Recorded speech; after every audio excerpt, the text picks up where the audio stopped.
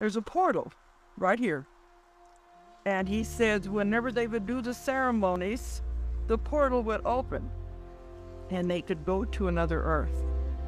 And he said if you watch, sometimes it would be like a black hole would appear in the ground. So that's why I was wondering, where is the center? It was in the exact center of the stones in it. And it would open and they could travel to other dimensions and travel into the earth too. So this was what it was used for. But this was a place of peace and goodness and love during that time.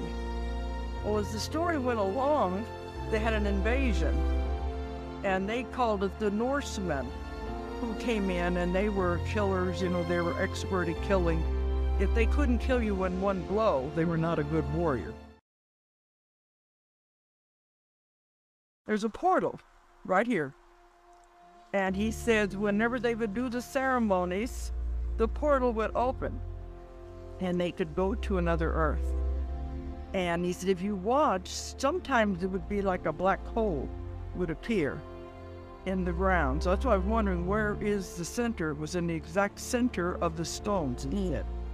And it would open and they could travel to other dimensions and travel into the earth too. So this was what it was used for. But